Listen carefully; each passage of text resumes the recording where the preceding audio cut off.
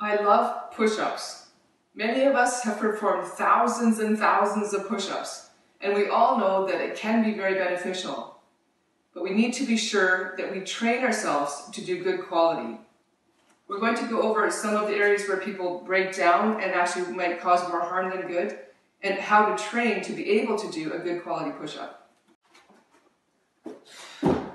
Okay, some of the common concerns, especially if you're a coach and you're with children out on the field, you'll definitely see these issues occur.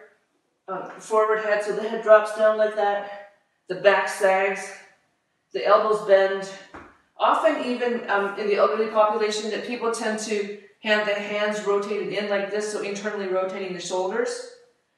Now, to just address some of these issues, first of all, if you have bad form like that, if your shoulders are rotated in, your back is sagging, and your head is down, and your upper back's rounded, and you do a push-up, you're not doing yourself a favor.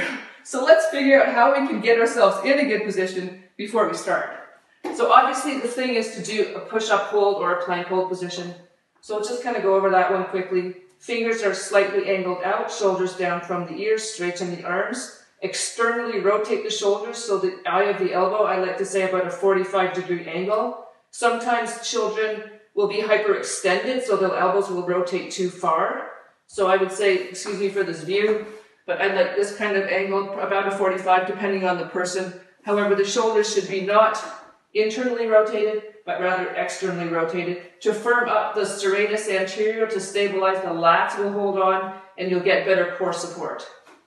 With regards to the lower back, the lumbar spine, obviously just engage the glutes, slightly tuck the pelvis, and then, so what I would do to train a good push-up is this. Hold this 30 seconds, 1 minute, 2 minutes, up to maybe 5 minutes, but just holding that position so your body, the muscles will strengthen, the tendons will hold the joints in place, such that when you do a good push-up, you'll have good form at the top. So this would be end range, the top of the push-up. Next, the bottom of the push-up. Now this is much more challenging. To get into position, I like to have the knees down, so you're like just knee down position. Come down to the low push-up, keep the elbows slightly tucked.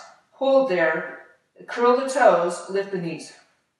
Tuck the elbows and tuck the pelvis, and you'll feel your core fully engaged, so that when you change direction, you'll have all the joints, the shoulder blades will stay in position.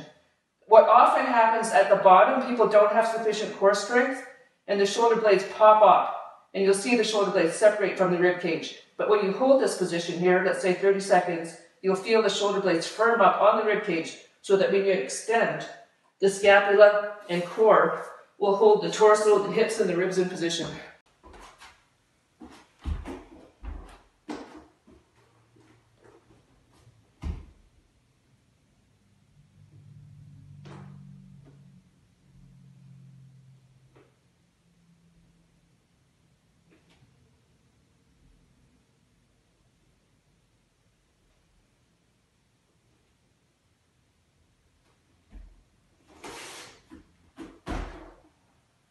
Thanks a lot. Have fun, give it a try. I'm Uttara. Enjoy our Zoom classes and my other videos. And Happy New Year.